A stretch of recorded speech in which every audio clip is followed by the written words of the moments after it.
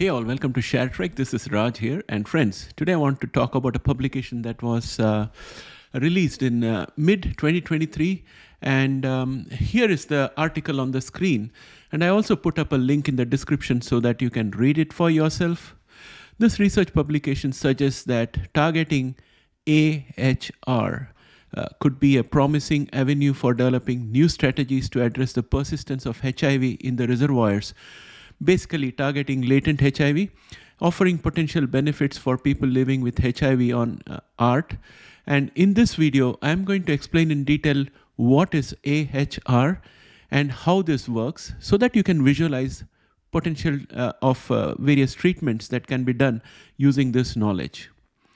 That's it. Let's get started.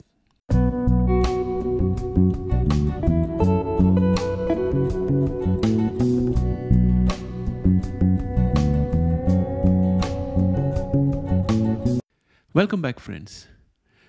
Aryl hydrocarbon receptor, or AHR, is a ligand-activated transcription factor that plays a crucial role in various physiological and pathological processes. Now, there are a lot of technical terms out here which stumped me as well, so I'm going to clarify everything in this video, okay?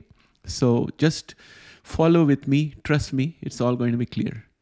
AHR is a multifunctional protein that contributes to detoxification, immune regulation, and overall cellular homeostasis. A ligand-activated transcription factor is a protein that regulates the expression of genes in response to binding of a specific signaling molecule known as a ligand. This type of transcription factor plays a key role in transmitting signals from the cell's external environment to the nucleus, where it modulates the transcription of target genes. AHR is a protein that resides in the cytoplasm of cells when it's not activated. It consists of several functional domains, including a ligand binding domain and a DNA binding domain. AHR is activated by binding to specific ligands, many of which are environmental pollutants such as dioxins, polycyclic aromatic hydrocarbons or PAHs, and certain drugs. So you can even have drugs which are specific to ARH so that it can bind to ARH and subdue it. ARH is a crucial player in the body's defense against environmental toxins and pollutants. When activated by ligands, including certain pollutants like dioxins and polycyclic aromatic hydrocarbon, or even the cigarette smoke that one inhales, AHR initiates the transcription of genes involved in detoxification process.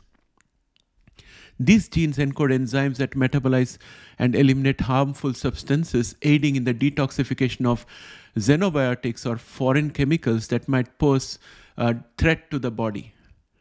AHR is involved in the development and functioning of immune cells, including regulatory T cells, which play a key role in maintaining immune tolerance and preventing excessive immune responses. Regulative T cells are also called as Tregs with a capital T.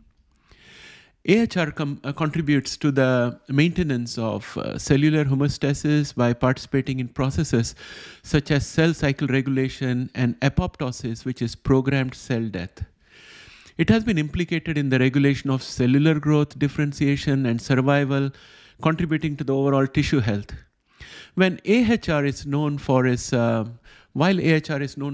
activation by environmental pollutants, it also responds to endogenous ligands, which are naturally occurring molecules produced within the body. So it does not depend on just us inhaling toxins or something, but even molecules within the body, which are produced by our own body, can trigger AHR. Endogenous ligands for AHR include certain dietary compounds and metabolites derived from cellular process, suggesting a role for AHR in responding to internal signals as well, apart from external signals. Now let's look at its partner, which is called HIC1.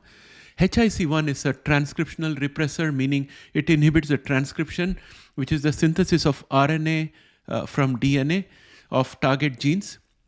It acts by recruiting co-repressor complexes and modifying the chromatin structure of the DNA and making the DNA less accessible for transcription. HIC1 is involved in the regulation of DNA methylation and epigenetic modification that can influence gene expression. It participates in maintaining proper DNA methylation patterns in cells. And now you'll be saying, Raj, I'm just an ordinary guy. What is DNA methylation? Well, I would like to explain that to you. First, you need to understand DNA methylation in order to understand the rest of the video.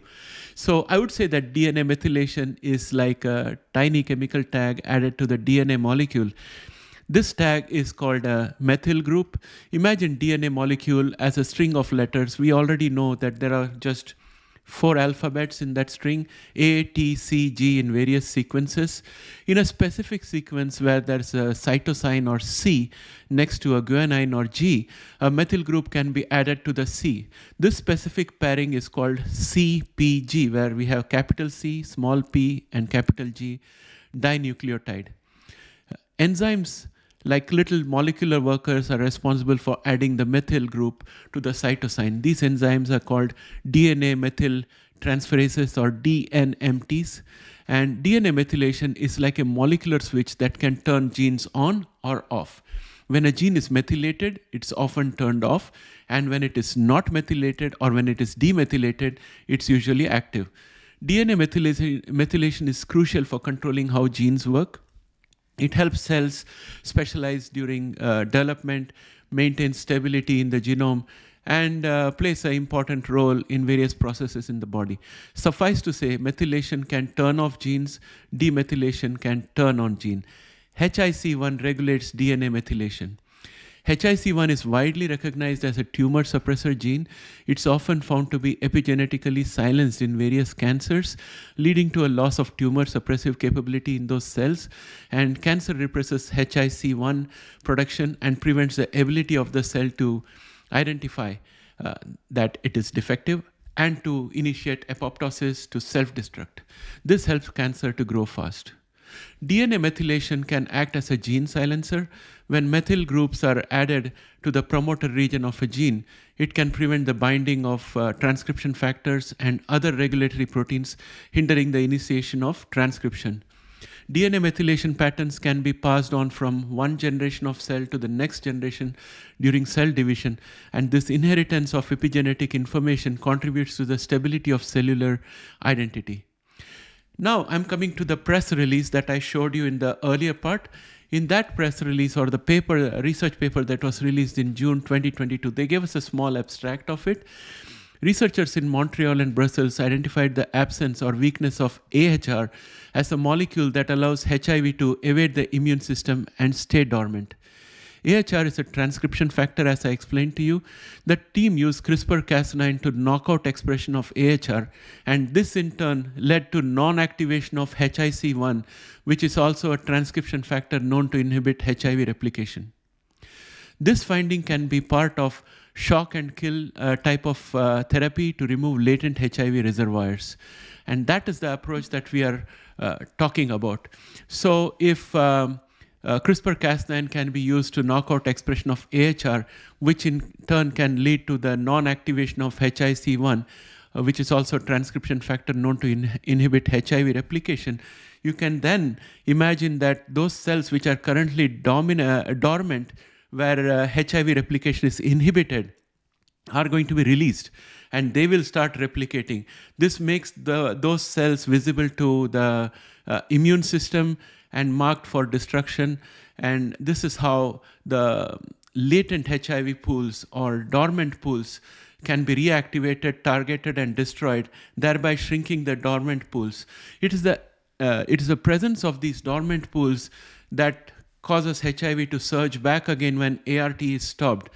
But if we were to light up all these dormant pools by removing the inhibition of HIV replication, then we can actually contemplate the possibility of removing all the latent HIV, so that once ART finishes its job, there will be no longer HIV in the person's body. hypothetically. So that's where this is going. So friends, I hope you found this video instructional, because as we keep on going into more and more deeper topics, it's going to get a bit more technical. But I am thinking that when I bring all this information to you, it gives you motivation that scientists are working on all possible angles to take care of HIV. So the way I look at tackling the HIV problem is, one is keeping the viral load level very low, for which we already have solutions, ART.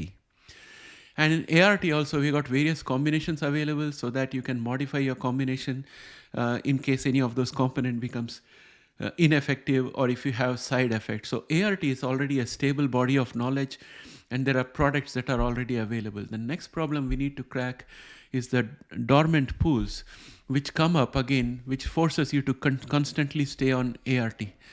So the shock and kill approach is to shock those dormant cells and reactivate their replication so that the immune system can handle it and mark it for destruction and kill those cells, and thereby remove the latent pools. Once the latent pools are removed, then ART can solve the issue, and after a point of time, ART can potentially be stopped, and there will be no more resurgence of the virus.